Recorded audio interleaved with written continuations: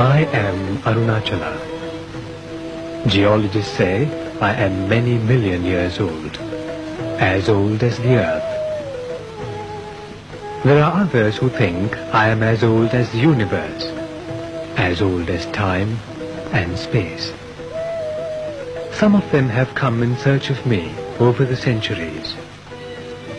This is the story of one such person, a 16-year-old boy, when he came here. Who am I? He realized I was he, and he was me.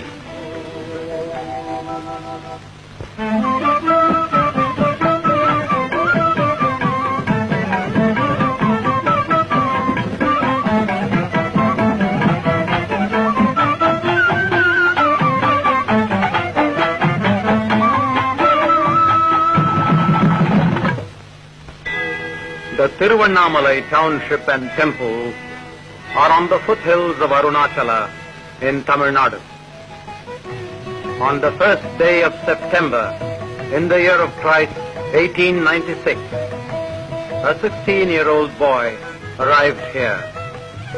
He had come a long way.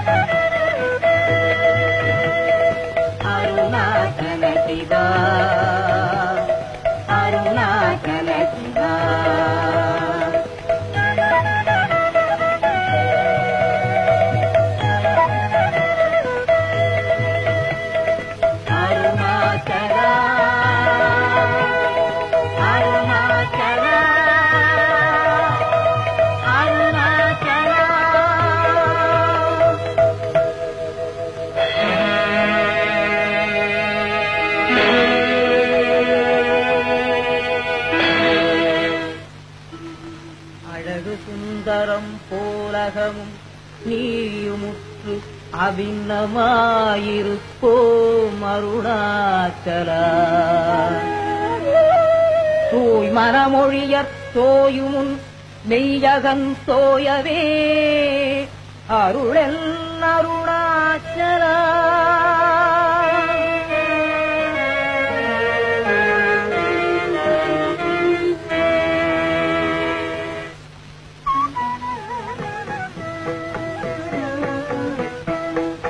Sitting in meditation in the temple mandap, before long he found it was not all that peaceful around here.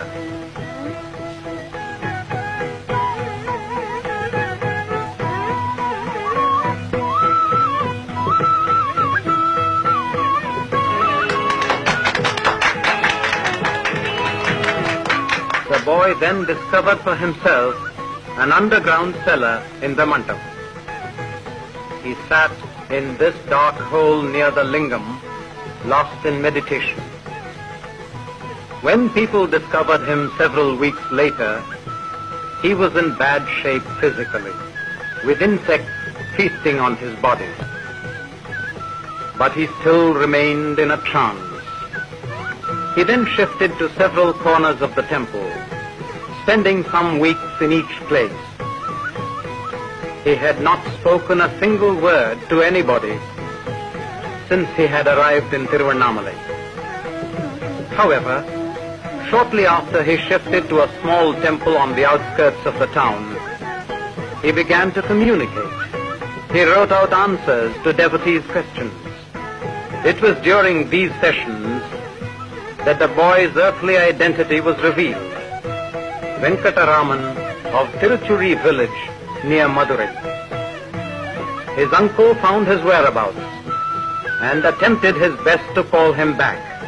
The reply was implied in the boy's silence.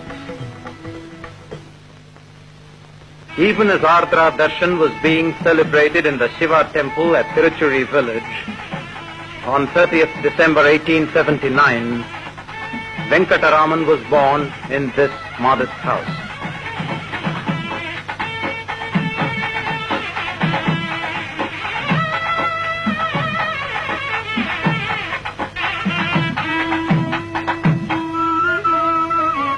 Venkataraman was hardly 12, his father Sundaramayyar, an unlicensed pleader in the local court, passed away.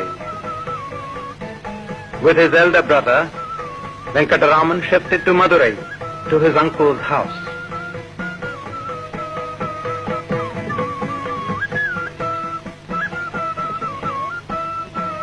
He went to the American Mission High School as an average student with no spectacular achievement except as a rough and tough sportsman.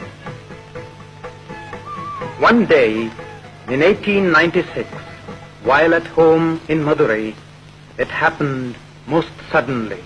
I felt I was going to die. Why I should have so felt cannot now be explained by anything felt in my body. I said to myself mentally, now this has come. What does it mean? What is it that is dying? This body dies. But with the death of this body, am I dead? Is the body I? I feel the full force of my personality and even the sound I within myself apart from the body. All this flashed before me vividly as living truth. 6 weeks after this death experience, as he calls it, Venkataraman left home, leaving a cryptic note not to search for him. He had dreamt of Arunachala and he wanted to be there, and that is how he had arrived.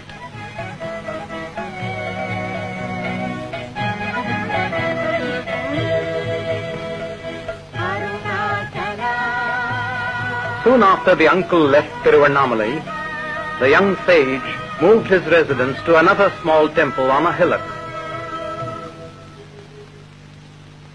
One day, the mother arrived and recognized her child. She remained there for many days, trying to persuade him to come back.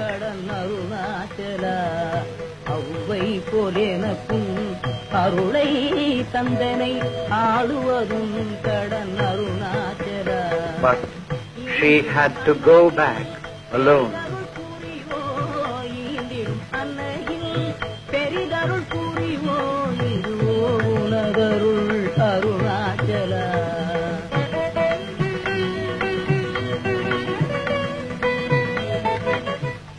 Later, the young sage moved to a tiny cave on the main Arunachala hill, named after Saint Virupaksha, who had used the cave centuries ago. This cave became his residence for several years. His extreme austerity began to attract a considerable following. He knew the hills intimately and spent time in different caves and other parts of the hill.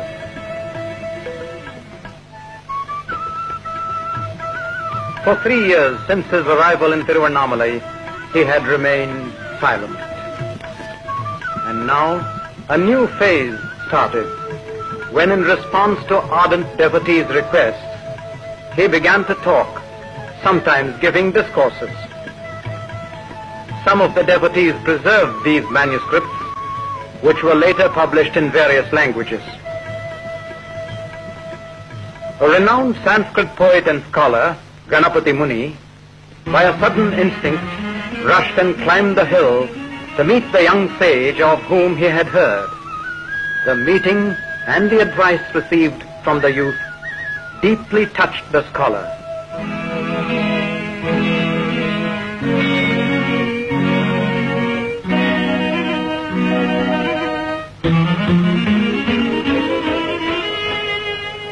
It was Ganapati Muni who declared that henceforth the young sage would be known as Bhagavan Sri Ramana Maharshi.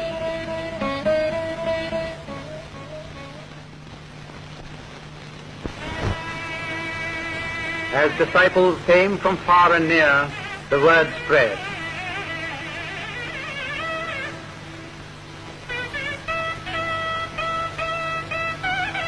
The Maharshi's extraordinary intellectual and spiritual accomplishments were revealed to the world through books in many languages.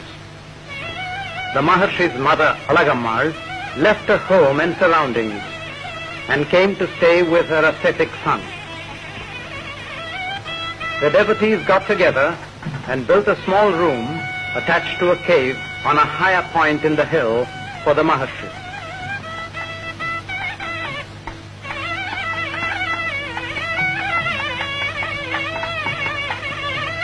From 1916, for about 7 years, Skandashramam became the Maharshi's abode.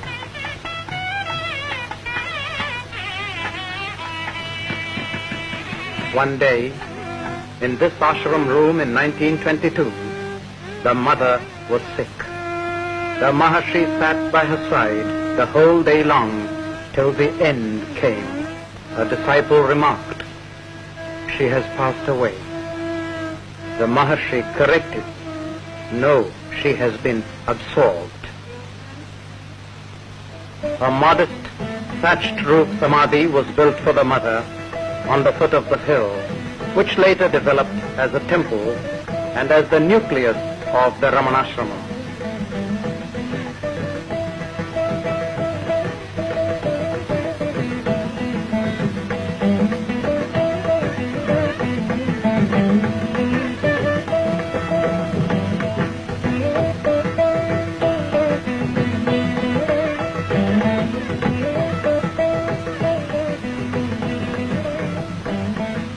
In his eyes, there was no discrimination whatsoever of caste, creed, religion, or race. He was accessible to anyone who came to him.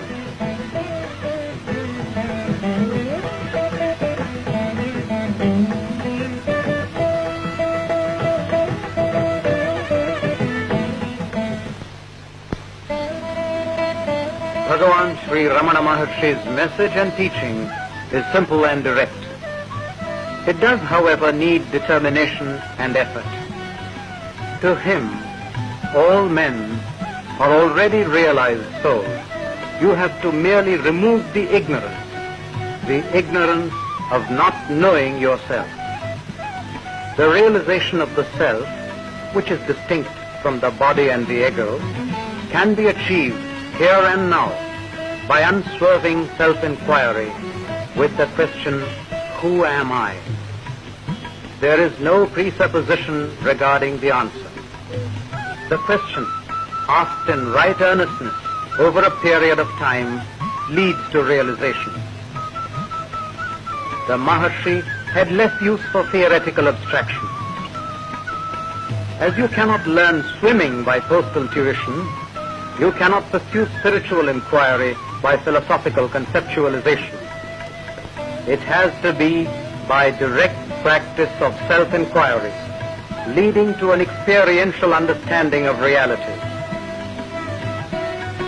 The Maharshi arrived at such an understanding without the influence of textbooks, old or new.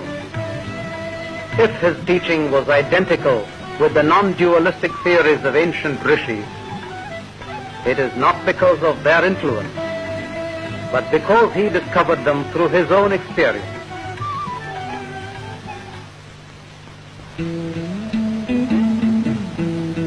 Indeed, Bhagavan's grace extended beyond the human family. His identification and rapport was with all living things. Peacocks, cows, monkeys, dogs, and even snakes on the hillock treated him as a natural master, coming to him to play and receive eatables from him.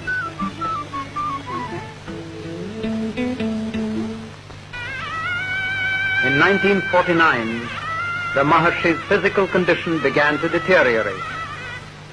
He underwent an operation for tumor, which was found to be malignant. The Maharshi never asked for treatment, but allowed his disciples to have their own way.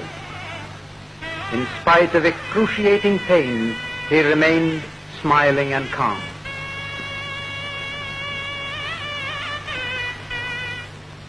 On 14th April 1950, he attained Mahasamadhi. Ramanam Bhajegam, Ramanam Bhajegam. Exactly at the time of his Mahasamadhi, the observatory reported an unidentified meteor.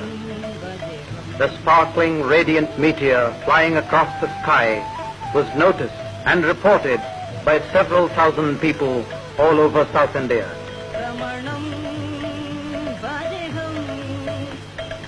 He had laughed and said, But if you cease to identify yourself with the body and realize the true self, this confusion will vanish. You are eternal, and others also will be found to be eternal. Until this is realized, there will always be grief due to false values. Yet people cried, Ramanam Vadeham, Ramanam Vadeham, Ramanam Vadeham. to his devotees, he is still very much there in the ashram. His presence is deeply felt. Arunachala Shiva, Arunachala Shiva, Arunachala Shiva, Arunachala, Arunachala Shiva, Arunachala Shiva, Arunachala Shiva, Arunachala. கண்ணுக்கு கண்ணாய் கண்ணின்றி காணோனே காணுவதேவர் பார் அருணாச்சல. காந்தமிரும்பு போல் கவர்ந்தேனை விடாமல் கலந்தேனுடிருப்பாய் அருணாச்சல.